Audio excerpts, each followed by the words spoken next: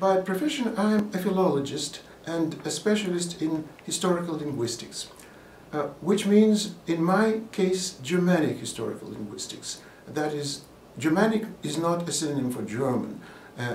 It is everything that belongs, all the languages that belong to this group.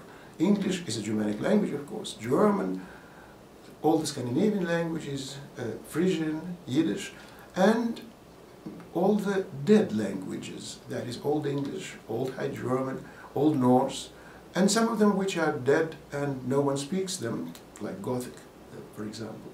So that has always been my field. And someone who studies these things naturally studies the history of words. So etymology has always been part of my profession. But etymology as a real profession, something that is now probably #1 in my life, happened quite by chance.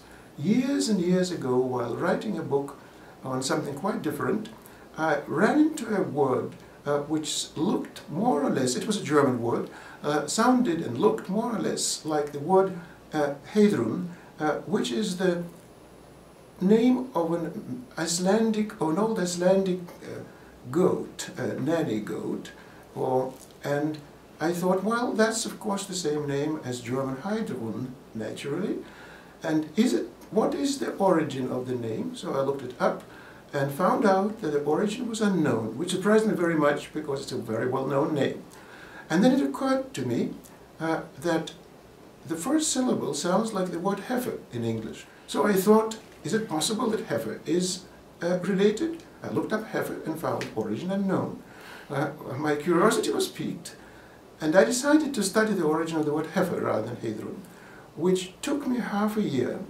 I found out something. There was not terribly much to find out, but I found out that the origin of the word was certainly not unknown. I was over 50 then, and I looked at the number of words in Webster's dictionary, and it seemed that I did not have enough years if every word could take half a year. So, and I was also irritated that dictionaries didn't give any clues to further research, that one simply had to eat one's way through volumes of unprofitable bibliographies, whereas other languages have very good etymological dictionaries.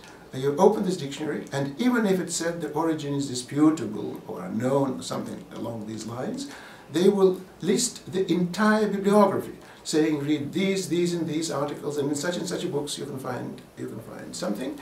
There are no such English dictionaries. So I decided to write such a dictionary. And that's how, by chance, almost by mistake, my career in etymology began.